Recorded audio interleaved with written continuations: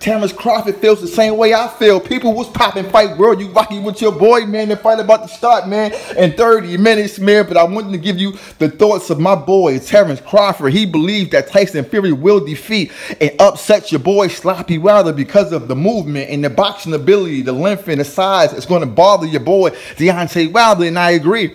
Listen, Deontay Wilder has problems with guys who are long and got good range, right? He can't walk up to them and do certain things. He doesn't have a great jab. He don't move his head. That's why Tyson Fury, all his jabs are going to land. Tyson Fury game plan is to shoot to the body, shoot to the chest. You understand me? Shoot to the shoulders. You see what I'm saying? And then you shoot the 2, then shoot the 3, then go to the body. You understand what I'm saying? And that's how he will be able to gather points early in this fight. People, we heard from Anthony Joshua, you know, having some issues or some feelings about the eye, you know, the eye opening up. And that's something we got to look at too. You understand me? So my money is all on the Ward.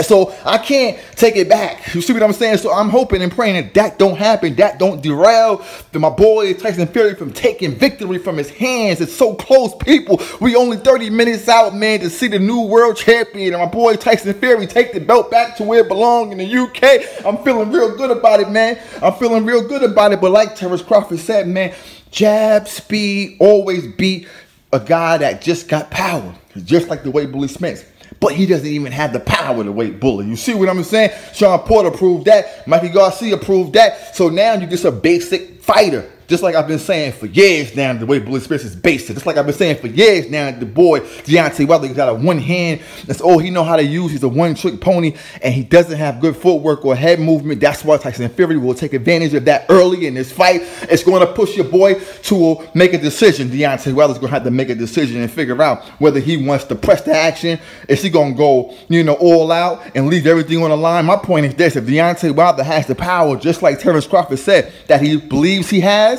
right, and he believed in it, right, and he believed that Tyson Fury don't have the power. He got pillows for punches, pillows for hands, pillows for, you know what I mean? Then you should be able to walk him down, because the punches that Tyson Fury gonna be using ain't gonna hurt you. So you should be able to walk him down. And Terence Crawford said, because that's not the case. Because if you watch the first fight, your boy Tyson Fury was rocking Deontay Sloppy. You understand what I'm saying? He was walking in the big shots from Tyson Fury. So, you know, Crawford believes like I believe. That's all garbage. That's just all talk, man. If Deontay Wilder felt different, he would walk him down. But being that when the first bell ring, I guarantee you see my boy Tyson Fury on the front foot in the middle of the ring, using the jab, doubling and tripling it, going back to the corner like, yeah, I got this cocksucker. What's good out here? That's what's going to happen, people. You rocking with your boy CBT, man. If you don't got pay-per-view and you don't want to waste your money on this fight, you need to watch it with your boy CBT. You need to watch the fight with your boy CBT, man, because this is the big fight. You need somebody that's going to commentate over this thing and give you blow-by-blow action. So that's what I'm going to give you. That's what I'm going to provide to you in the next video, man. So we're going live. Yeah, we're about to set up. Yeah, put that over there. We're going to set up, man, and get you guys going so you guys can see the fight and you can see it through my eyes. I'm going to break it down round by round, man, because this is going to be a beautiful thing, man. But let me know your thoughts on what Terence Crawford had to say.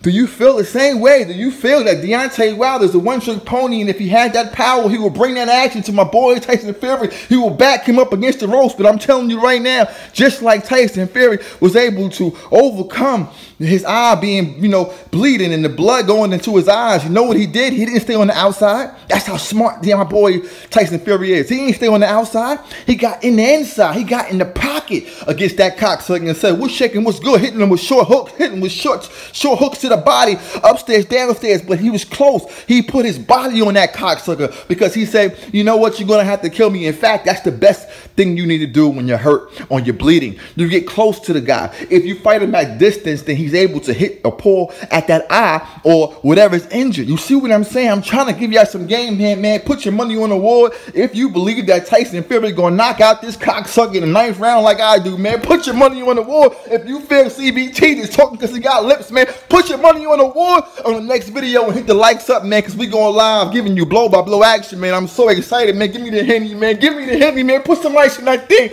You rocking with your boy CBT. Peace.